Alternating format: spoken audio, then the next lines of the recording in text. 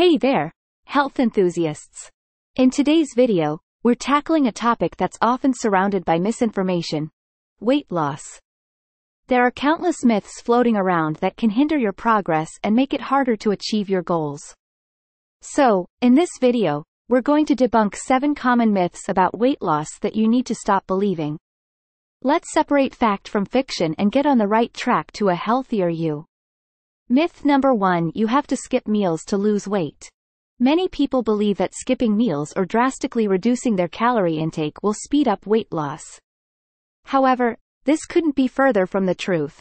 Skipping meals can actually slow down your metabolism and lead to overeating later on.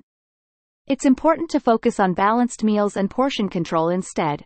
Myth number 2: carbs are the enemy. Host. Myth number 2 revolves around carbs being the enemy. Carbohydrates often get a bad reputation, but the truth is, they're an essential part of a healthy diet. It's all about choosing the right types of carbs, such as whole grains, fruits, and vegetables, while moderating your portion sizes. Carbs provide energy and important nutrients for your body, so don't fear them. Myth number 3: you can spot reduce fat. Host. Let's tackle myth number 3, spot reducing fat. Many people believe that by doing specific exercises targeting certain areas, they can reduce fat in those spots.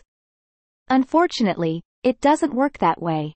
Fat loss occurs all over the body through a combination of healthy eating, cardio exercises, and strength training.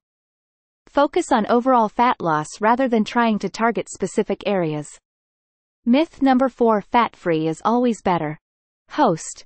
Myth number 4 is the belief that fat-free is always better. While it's true that reducing unhealthy fats is beneficial, not all fats are created equal. Healthy fats, like those found in avocados, nuts, and olive oil, are essential for our bodies and can actually aid in weight loss. Remember to choose a balanced diet that includes the right types and amounts of fats. Myth number 5: you should cut out all snacks. Host. Moving on to myth number 5. Cutting out all snacks. Snacking itself is not a bad thing. It's the type and portion size of snacks that matter. Healthy, portion-controlled snacks can actually help regulate your hunger and prevent overeating during main meals. Choose nutrient-dense snacks like fruits, nuts, or yogurt to keep you satisfied between meals. Myth number 6: cardio is the only way to lose weight. Host. Myth number 6 revolves around cardio being the only way to lose weight. While cardio exercises are great for burning calories, they shouldn't be the sole focus of your weight loss journey. Incorporating strength training exercises is crucial for building lean muscle mass, which can increase your metabolism and aid in long-term weight loss. Myth number 7: weight loss supplements are the magic solution. Host. Last but not least, myth number 7. Weight loss supplements as the magic solution. With a vast array of weight loss supplements on the market, it's important to be cautious and not rely solely on them. While some supplements may have benefits, they're not a substitute for a healthy lifestyle that includes balanced nutrition and regular exercise.